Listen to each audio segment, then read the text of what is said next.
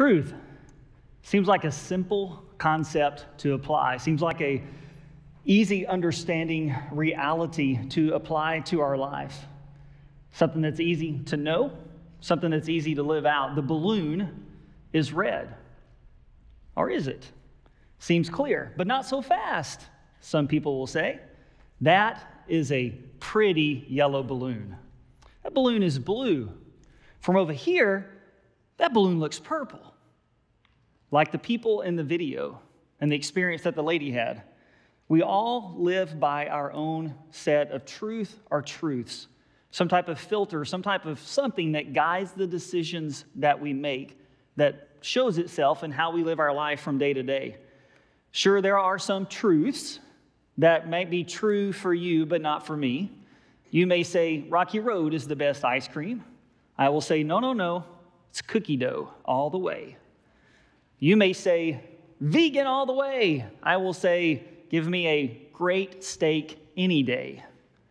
You may say, Batman is not the greatest superhero ever. And I will look at you and say, do you even know Jesus and walk closely with him? Right? We all have our own sets of truths. And there are these truths that are more opinion-based. There are these truths that are based on preferences. But the kind of truth that we're talking about today, the kind of truth that we're going to encourage kids to seek this week as they seek truth and find Jesus. But as we talk specifically this week about seeking truth, we're not talking truth little t, we're not talking preferences, we're talking truth capital T. What is the truth that's there? This is important because there is a certain way that reality works. There is a certain truth, capital T, to things. If you think of life like a puzzle, there's a big puzzle picture, but it has all these pieces that are a part of it, all these things that we make decisions on that guide our lives. And if you ask 10 different people what they believe is the truth in these areas of life, and you've got life and money and singleness and God and sex and marriage and parenting and all these other things that maybe you didn't think to put in the puzzle, or all these things that we have not yet discovered. As we continue down the journey of life, we find more and more things. And so you ask 10 different people, and you're going to get, just like the lady in the video, you're going to get a wide variety of answers and responses, and many of those are going to conflict with each other. You believe one thing about a particular area, and someone says, hey, that may be true for you, it's not true for me, but bro, more power to you if that's what you want to believe. Some people will say, hey, different strokes for different folks. Some folks will say, hey, that's fine if that's what you want to believe, just don't try to push that on me. But as long as you don't try to push it on me, it's whatever you want it to be. Hey, we're all heading to the same place. We're just taking different paths to get there. Or the one that's more common nowadays than any of those I've run across is, hey, bro, you do you. And on and on and on the responses can go as we try to figure out what is the truth, capital T, to the puzzles, these areas of life. Because one of the things we know to be true from common sense, from logic, from experience, is that all truths, capital T, can't be equally valid. They can't be equally true. For example, look at the life piece of the puzzle. Either my life has a purpose and it has a meaning, or it doesn't. But it can't have a purpose for me and not have a purpose for you. Either life in general has a purpose or it doesn't. Either my work, no matter what my profession or career may be, or my retirement can be used to bring honor and glory to God, or it can't. But it can't be both of those things. Either sex is designed to work a certain way within certain boundaries and perimeters, and not other ways in its design, or anything goes and you can do whatever with whoever, whenever you want. Either there is a God, or there's not a God. But it can't be both of those things. Truth, T, ultimate reality. Either there's something that happens after this life, or this is as good as it gets. But it can't be both of those things. It has to be one or the other. So common sense, logic, experience dictate that there is an ultimate truth, T, regardless of what we may think. So the question becomes this: where do we go to find that truth? Where do we go to find the answers to these areas of the big picture of life? Well, I'm so glad you asked, because that's what we're going to talk about today. If you have a Bible, Genesis chapter 1 is where we're going to be. Well-known Bible verse, well-known passage. So if you have a Bible on your phone or a physical Bible on-site or online, I encourage you to open up there, Genesis, first book in the Bible. And while you're doing that, let me just say this. Before we read it, let me address an objection that some here in this room and some joining us online will have as we begin to get into this. And the question is simply this: why, Bill, and listen, this is a legitimate question for some. Why, Bill, should I believe what you're fixing to tell us? Because, well, you're reading and expounding upon the Bible, but I don't believe the Bible is the ultimate source of truth. I don't believe there is a God. And again, that's a legitimate question. So let me say two things to you preemptively as we kind of get into this. First of all, I would ask that you not tune out the next 15 or 20 minutes in what we're going to talk about, because we are going to drop some truth, capital T, to you. And so I don't want you to miss that. But secondly, let me say this, and challenge you and encourage you in this. If you go to our church Facebook page or our church YouTube page, you'll find a videos section. If you'll click on that videos section, there are one, maybe two videos there that I would encourage you to watch this week if that's you.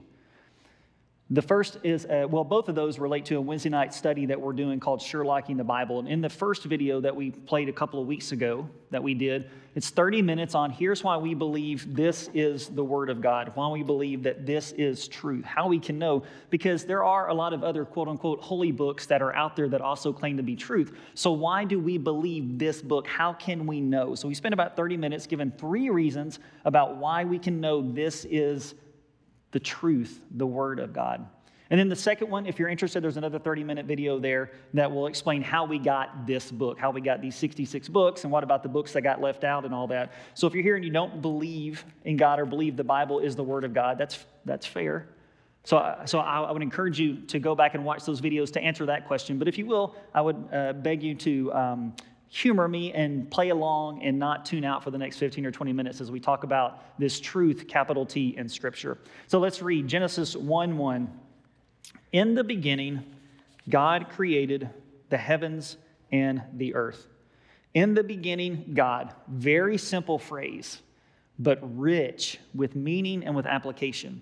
The original audience that this was written to lived in a culture that was full of a wide variety of people groups, a wide variety of cultures. They encountered a wide variety of belief systems about God and gods and about the meaning and the purpose of life and about how things are supposed to work and how we are to interact with each other and how we are to interact with these God and these gods and what is the ultimate story of reality. So those are the questions they had. And so God led Moses, the author of our text, to write down the history of Israel and write down the questions that they had and they needed to know the answers to. Questions, if you're paying close attention, are not that different than the questions we have in the 21st century. Though we're thousands and thousands and thousands of years removed from this original audience, the questions are not really that different that they had than that we have today. So Moses writes, and he tells them quite a few things, but there's 2 things in particular we learn from this phrase, in the beginning, God. And one thing that we learn, that they learn also, is that this God that created things is a person. It's not a thing. It's a being that can be known, personal, one you can have a relationship with, that how they got here and how we got here was not just some random chance of events, but it was by the design and the will of the God who created everything in the beginning, which leads to the second thing that we learn, and that is in the beginning God, which means before there was a beginning of time as we know it, God existed. Which means God is over and above all things. That means God is over and above time. God is over and above history. He is outside all of those things. He can see the beginning and the end and everything in between all at once because he's over and above those things. So he is in control of all of those things. But this great God is one who can be personally known, one that you can have a relationship with. He is knowable. He created out of nothing, and because he did, he is God. He is the ultimate source of truth, T. So what did this knowable God do? Well, in the beginning, God created the heavens and the earth. What that tells us, what that means is not only did God create time, but he created everything. He is the ultimate designer, capital D. He is the one who put everything together. Let me say that again, because that is going to be the driving force that's going to lead us to the answer of where to seek truth, capital T. God is the creator of everything, which means he is the ultimate designer, capital D. So why is that important? Why is that crucial? Why spend our time breaking down, in the beginning, God created the heavens and the earth? Well, it's crucial because it tells us that there is an ultimate source of truth. And it tells us where to find the truth. The implications of that are many, one of which means I'm not the source of truth and you're not the source of truth, that truth is not dictated and set by my preferences, by my thoughts, or by my opinions. It means that when the majority agrees on something, that doesn't necessarily mean it's truth, capital T. It means when there's a very vocal minority who claims something to be true, that doesn't make it automatically a capital T. It doesn't mean might meets right. It doesn't mean that just because I saw it on social media, just because it's on Facebook, or just because it's on Twitter, or just because it's on Instagram, or just because it's on TikTok, or just because it's on a web page somewhere floating around on the internet, that it's true. What it means is that God is the ultimate source of truth. And if those things reflect the ultimate truth, capital T, whether it's the majority or the minority or something on social media or the internet, then it's true as well. But if it conflicts, no matter what it is, if it conflicts with the ultimate truth that we find in God and that we find in Scripture, then it's not really true at all. It's just one person's feelings or their opinions. This has some really massive implications for what I believe and how I live my life day to day. If you go back to our life puzzle that we had with all the different pieces, with all the different things, it means I don't get to decide what is ultimately true, capital T, in any of those areas. I don't get to decide what's true, capital T, about life or money or singleness or marriage or parenting or God or sex or work or how money is to be spent or anything that we can fill the blank in the puzzle pieces of life in each of those areas. I don't get to decide that. The one who gets to decide that is the one who created the heavens and the earth. He is the ultimate designer. Now, I do have the choice that I can ignore that or I can live by that truth. I can live by that truth and experience things the way that God experienced them, designed them to be experienced by and large, as much as I can, since sin has corrupted things. Or I can choose to reject those things. I can choose to ignore that truth, try to live by my truth or some other person's truth. But what I'm going to find is a lot of frustration, a lot of dead ends, and ultimately I'm going to find some serious consequences in those areas as well and have a lot more difficulty than God would desire for me to have. It's no secret, if you've ever been in my office or been around me much, I love Legos. I love to put together Lego sets. They're just puzzles for big kids, I guess. I don't know, but they're a lot of fun. And so if I open up a box of Legos and I dump it out, there's a bunch of individual bags and there's a set of instructions. And at that point, I have a couple of options. One is I can throw those instructions aside. I can open up all those bags and dump them out, and I'll have 1,000, 2,000, 3,000 pieces of Legos. Some of them will be bigger pieces. Most of them will be very small pieces, some of them as big as my thumbnail. And I can begin trying to figure out how to put that together. But spoiler alert, if you never put together Legos, I'm going to be extremely frustrated, and there is no way I'm going to get to the end design that's on the box. It is going to be impossible because there's so many pieces and so many connectors. If I want to end up with the design that was intended for that Lego set, I'm going to need to follow those instructions as the builder step by step. Because why? Because I'm just the builder, man. I'm just playing it out. I've got the pieces in front of me, but I don't know how they go together. If I don't know how they go together, I've got to look at the instructions put together by the designers, by the creators, by the engineers. And truthfully, even sometimes that may not be so easy. I was doing a build a couple of years ago on one that was just under 2,000 pieces. It took me 2 weeks to put it together. And there were a couple times I almost threw that thing against the wall. I did, I confess, say some Christian cuss words if there is such a thing. And there was probably a couple of for real cuss words that slipped out too somewhere along the way. Because even though I had the design and the instructions, it was still frustrating from time to time. But I'm much more likely to get where I'm supposed to be with the design of the build if I follow the instructions than if I go my own way. As a matter of fact, as someone who has built, I don't know how many Lego sets, I can just tell you there is no way I'm getting to the end product, even on a small Lego set, if I don't have those instructions and if I don't follow those particular things. Go back to our puzzle areas. It's the same way. The same as there is a design to the Lego sets, there's a design to life put there by the Creator. But when I go my own way, when you do you, instead of doing things the way the Creator asks you to do that, lets you know that there is a design and how those areas are supposed to play out, you'll find yourself wildly frustrated. You'll find yourself wildly out of sorts. You'll find things going not the way that they were designed to go. And ultimately, there will be some serious consequences, potentially in this life, but if not, for sure in this life, you will experience that in the life to come, because there is something more after this life. And that's the truth, capital T.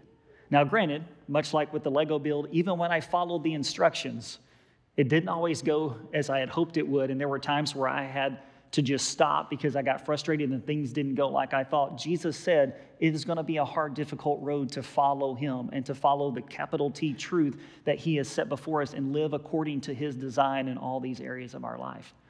But he does promise that he will be with us and that it will be worth it in the end.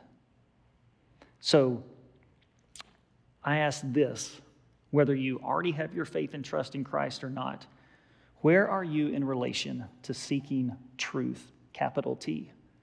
Where are you in that journey? If you're with us on site or online and you're not yet a follower of Jesus, let me remind you of something I said a couple times earlier because it's true. Common sense, logic, experience show us, dictate to us that all truths are not equally valid. There is such a thing as truth, capital T. There is a design to things. There is a way that things were supposed to work, and it was put there by the God who created the heavens and the earth. So if that's you, my encouragement to you, really what I would beg you to do, if you're not sure where to begin, is go back and check out that first, maybe even that second video that's available from the Wednesday night Sherlocking thing that we're doing that just helps explain why we believe this truth, this book is the revelation of truth, as opposed to some other things that are out there that also claim to be truth. Let that be your starting point. And from there, once you see why this truth can be trusted, this revelation of truth, then that will help you better understand why we believe there is a God and aid you in your journey in finding the truth of Jesus. The reason this is so important is because this book tells us a story. It has a lot of small stories in it, but ultimately this book tells us one story from beginning to end. And the story is this, that as Moses says right here in verse 1, God created the heavens and the earth. He created everything, including you and I. In the story, the grand narrative of Scripture, what it tells us is that God created us for a relationship with Him. And He wants us to be in relationship with Him. But we mess that up. There's a thing called sin, which is just rebellion and disobedience. When God says, this is the design and how things are supposed to work, and we go over here and we go our own way and we do our own thing and we live by our own truth, thinking that we know better than God does. And that sin, that rebellion, that disobedience fractures our relationship with God. And so, though God wants to be with us, we're not in relationship with Him. Because the Bible says God is holy and we are not, and oil and water cannot mix. And holy and unholy cannot mix. And so God wants to be in relationship with us, but the sin hinders that. And the Bible says there's nothing that we can do about that. Because it's not about being good. It's not about being bad. It's about the fact that God is holy and we are not. So something has to take care of my sin. Something has to remove that sin barrier. But I can't do it on my own. So there's two options. God leaves us all to go to hell and be separated from Him forever. Or God steps in and He fixes our mess and removes that barrier. And in the person of Jesus, that's exactly what He's done. The Bible says, paying the price for sin, Jesus died and rose again. And that anybody who puts their faith and trust in Jesus, who is the way, the truth, capital T, the way, the truth, and the life, then the Bible says they have a relationship with God. They are forgiven of their sin. They enter into a relationship with Him. And the Bible says we now have what is called eternal life. That now I have a new purpose and a new focus and a new meaning in life. That now I can begin to live by the design, and the Holy Spirit begins to work in me to line Him up with me more and more and more. Line me up with Him more and more and more in those areas of my life. So I become to look more and more like Jesus. But it all starts with putting faith and trust in the way, the truth, and the life. And I have that eternal life that doesn't just begin when I get to heaven in the presence of God, but begins from the moment that I put my faith and trust in Christ. So if you're here and you don't have a relationship with Christ, that's your starting point today, and that's what I would strongly encourage you to give some time to think about and think through, because the capital T truth is the time on this earth is only a small part of what I am created to experience. There is a whole other side on eternity that will last forever. And listen, there are a lot of important stories that you're going to hear throughout your life, but I guarantee you there is none that's near as important as the story that we hear right there, because that is the story that points me toward eternity and toward forgiveness and salvation that I so desperately need. So if you're here and you don't have a relationship with Jesus, I would really encourage you toward that. But for those of us who are here on-site, online, and who already have a relationship with Jesus, our quest for truth doesn't just stop when we find Jesus. In fact, it really is kind of the beginning of this quest for truth, because now that we found Jesus, I have found the way, the truth, and the life, but now there's this design that I'm made aware of how I'm supposed to live out every area of my life.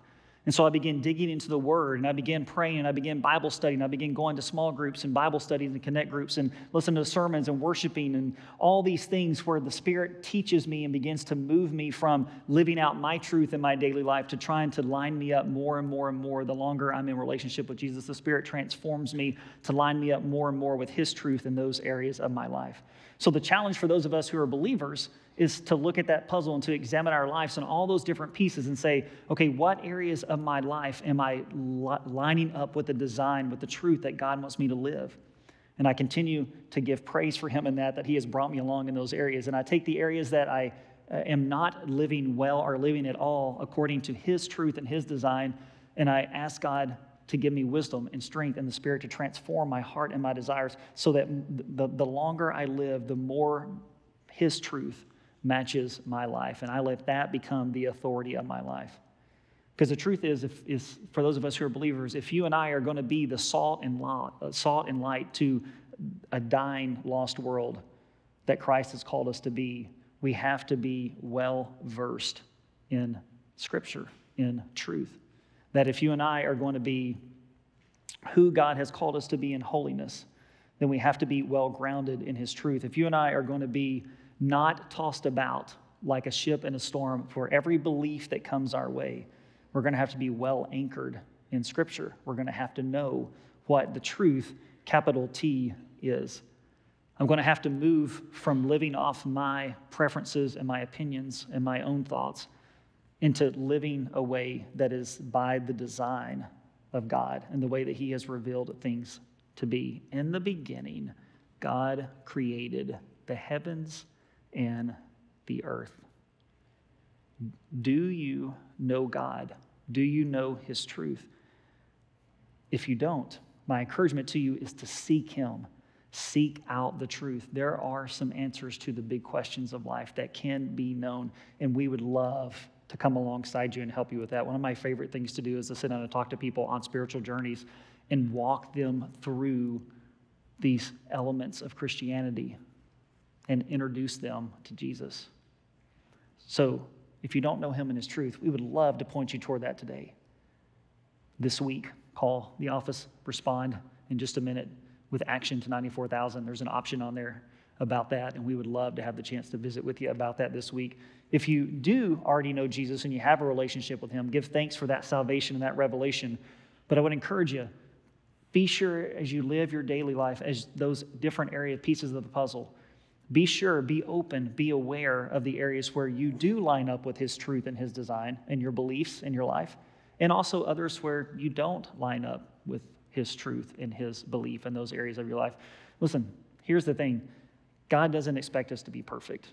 We never find in Scripture He expects us to be perfect. But he does, the more we walk with him, the more he expects us to